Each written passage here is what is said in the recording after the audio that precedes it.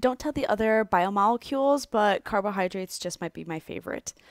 Okay, so there's four biomolecules: carbohydrates, lipids, proteins, and nucleic acids.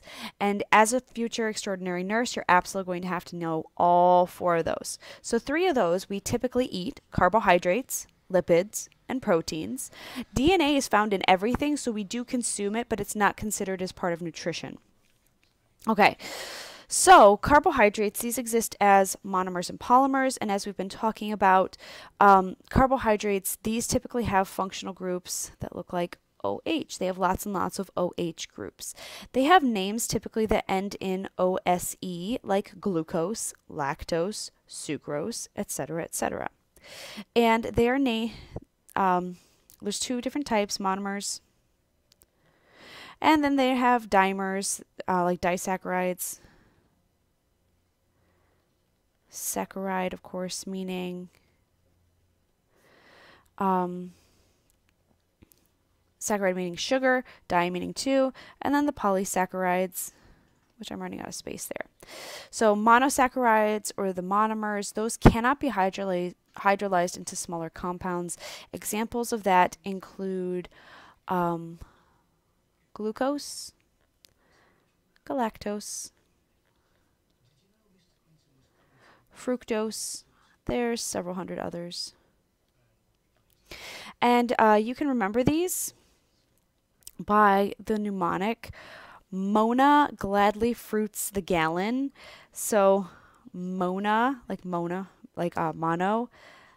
gladly, like glucose, fruits, like fructose, that comes from sugar, and galactose, gallon. Okay, so Mona gladly fruits the gallon. So example, I'm going to draw you, these two guys are isomers. So this is a great review. 2, 3, 4, 5, put 6 right up there, of glucose. So glucose, I'm going to skip the H's for simplicity.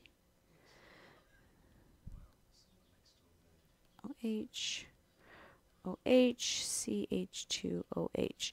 Okay, so this carbon, of course, it only has 3 bonds here. It would also have another H attached to it. I'm just leaving it off for simplicity.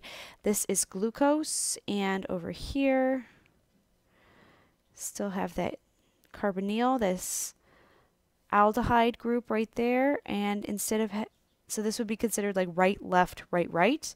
This, in galactose, it's right, left, left, right, CH2OH, just so you get an idea. They're not really attached to anything. A lot of times these exist as cyclic compounds in solution.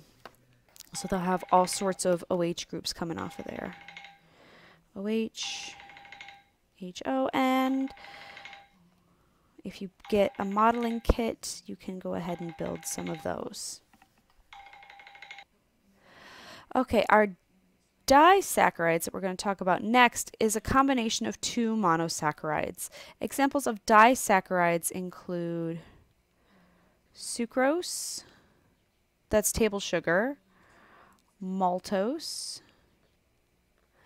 and lactose. So lactose is that sugar found in milk that some people cannot break down, and so the bacteria in your intestines break it down for you, ferments it, makes a lot of gas, lowers the pH, makes you really crampy. That's the whole thing that's going on there. And these typically are made from condensation reactions between 2 monomers. So it would look like maybe this, just for an example. HO, OH, OH, H. Okay. So instead of having the H there, this would be condensed. We'd lose that water molecule, etc., etc., etc. So my mnemonic for remembering the disaccharides, the major disaccharides, is Diana, where's small, medium, and large. So sucrose, maltose, and lactose. Okie dokie. And then polysaccharides would be continuing chains of, so instead of that H, we'd have another sugar there.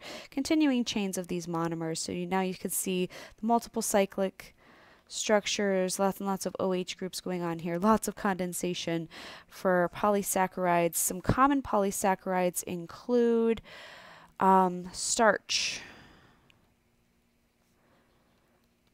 cellulose, and glycogen, sometimes called animal starch.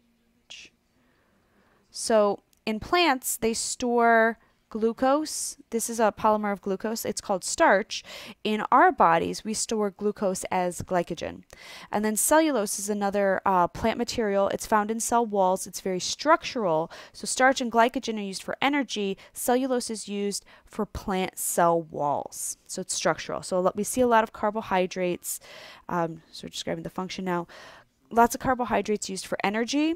Some disaccharides, not listed here, could be used for signaling as well, cellular signaling, or oligosaccharides a lot. Oligo means many, but not quite as many as polysaccharides. And monosaccharides a lot of times used for energy and for building up some of these structures. So there you go. Functions, cell signaling, structures, energy. Which makes sense because you got to eat it in order to survive. Oh, almost forgot my mnemonic for remembering the polysaccharides. So that's poly starts cello gliding. Don't ask, but you know, like when you're playing cello, the bow kind of glides over the cello.